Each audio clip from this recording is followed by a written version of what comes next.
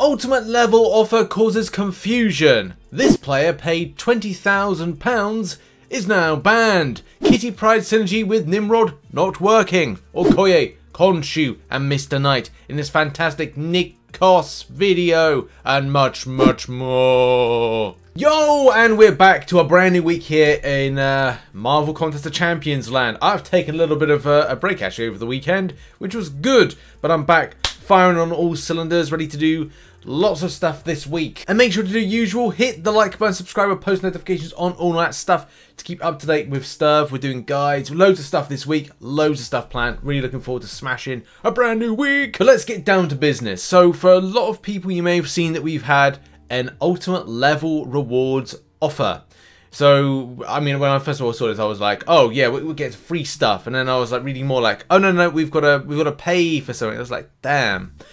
So basically, the further you go in the game, the more you can get when it comes to this offer. There was a bit of confusion about this being ass. Someone said, I'm curious about this offer. There's an existing version of this that was released a long time ago, and this appears to be an update to that.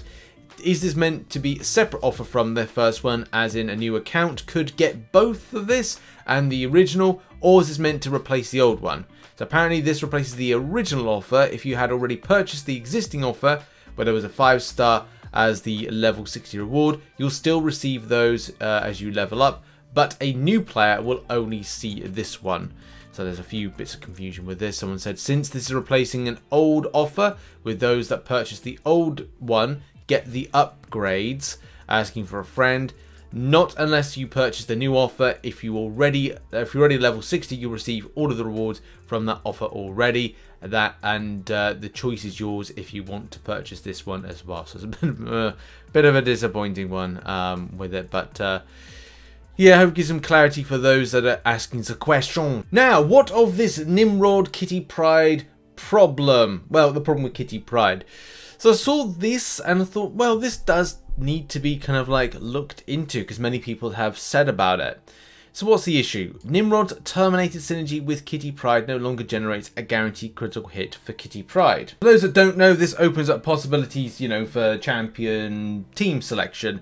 And you're like, oh, I'll take Kitty Pryde in because heavy attacks, guaranteed critical hits. So that's a nice thing, especially for doing crit damage and consistency with champions. So yes, many people saying that this is not working. This seemed to be like after the result of the update, which came in this week, I want to say. God, no, last week. God, time goes so quickly to think that just a week ago we had a brand new update, and that was kind of like putting into at Tuesday time. So it looks like it would be triangulating between the kind of like new update going in.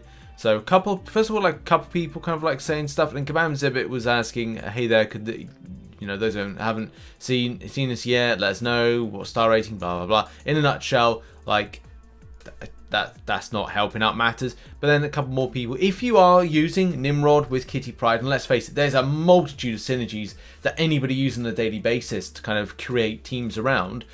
Are you experiencing this particular issue? And yeah, it just would be nice for Kabam to maybe look into this for those that do that particular pair up. And now, Battlegrounds banned players carry over to arena compensation. Now, let's face it, over the recent months, and definitely going into the start of this year, one of the big things was Kabam was giving compensation out to those that have been affected by those in arena that had cheated. And let's face it, cheating is going to be an ongoing thing in this game for a long time. I don't think we're ever at a point where it's being dealt with. That's basically going to come up in a couple stories time when we talk about this banned player and this £20,000 incident, about the length of time someone is banned, and also, yeah, just the length of time someone's banned. But the main thing when it comes to Battlegrounds and arena compensation, right, the way that these two come together is the effects, the after effects. If someone is known to be cheating, which has affected some other player that's played just like either really skilled, played like cleanly with no kind of like ads, mods, whatever it is, you know, they are not going to get anything. The other player's not going to get anything from it. Well, you'd hope someone would get something the same way that arena compensations come in. A player asked, first of all, since Kabam's confirmed they're taking action against accounts that were found to be cheating during Battlegrounds, will they also be tracked if those accounts also participate in arenas the last couple of months and bumped legit arena grinders out of ranked rewards? So that's a very important thing. It's something we talk about quite a lot because there is a lot of cheaters around still that are not properly dealt with, and especially not dealt with in the firmest sense, which I'll elaborate on in a minute. I did a few months ago, and a lot of people ended up getting the arena champs they missed out on, and it would be awesome if the same is done again given the circumstances. Mike responds to that saying, "We have not stopped taking action against those that cheat in arena and have been acting on them more quickly as we continue to improve the ways that we catch cheaters. There may be some we missed in the past, and if that is the case, we'll look at doing what they did before again." Now, for me, the way that I kind of like look at that is that yes, there needs to be an ongoing system of dealing with people that cheat in arena, and also, you know, the rewards that people have missed out on to be given to the people that grinded out fairly for that. But the same thing kind of comes, and my biggest criticism of Battlegrounds, which is still not being addressed by Kabam, is that what happens to those that are affected by the cheating in Battlegrounds?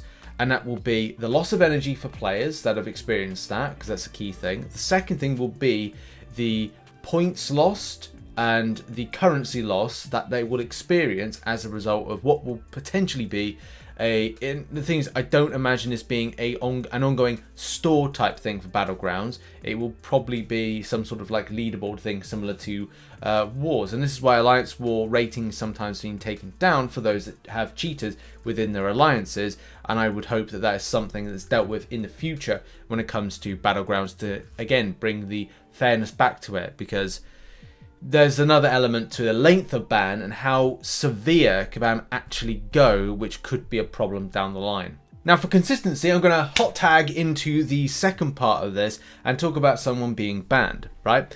So I saw this here, and this interests me for a point of like, well, what is the extent of bans that are coming in? And like, there are a few from time to time. And I don't think we've had a ban wave, but I definitely think we've seen little bans kind of like here and there. So this player says, Can you guys tell me why I've been banned for a week? So a week.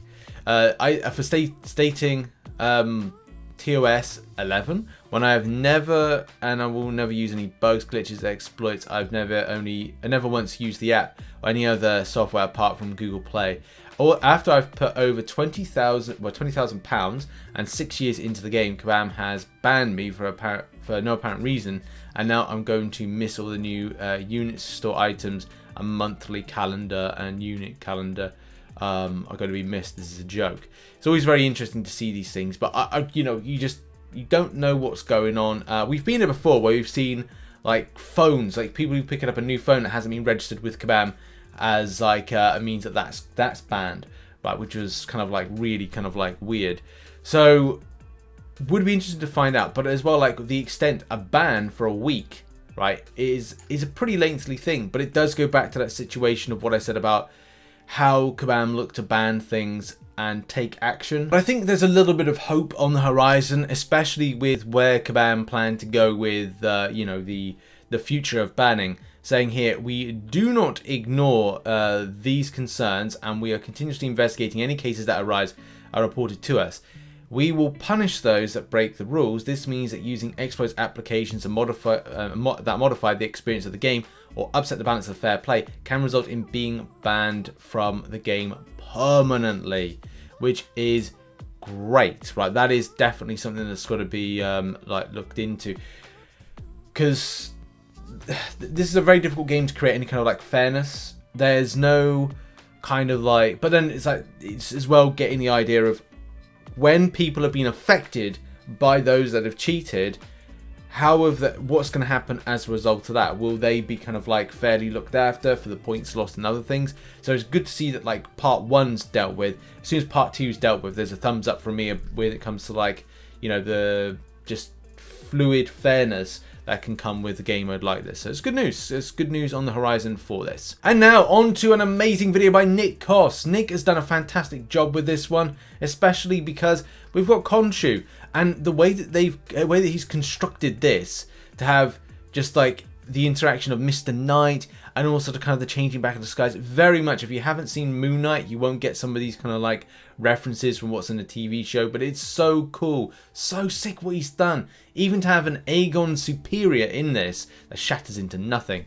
But yeah, shout out to Nick Coss, done an amazing job right here with these two little builds. And lots of people have come out to view Nick's channel, so make sure to go and support and go and check him out in the link in the description down below. Now we've got to do arena results for Doctor Strange and Sersi. Now here are the results. So for Doctor Strange, 87.7 mil got position 55. Position 455 was got with 30.3 mil. So you can really see a big shift in that. But it hasn't been like a full extensive grind for Doctor Strange based on the fact, you know, it's the champion's not 12.0 update standards. But still, you can get yourself a nice cheeky little 6-star Doctor Strange if you want to grind for it.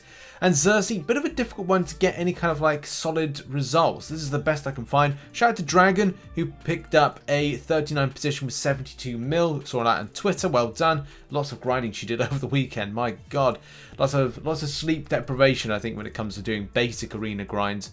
And then 25 mil position 140, 21.4 position 215 for Sersi and Doctor Strange respectively. My predictions for round 2 are as follows: 60 mil for Sersi. Don't really know on the extent of the kind of the breakdown. It could be case 65 would be better for that one, just forewarning. 20 mil for Sersi seems to be about right based on that there.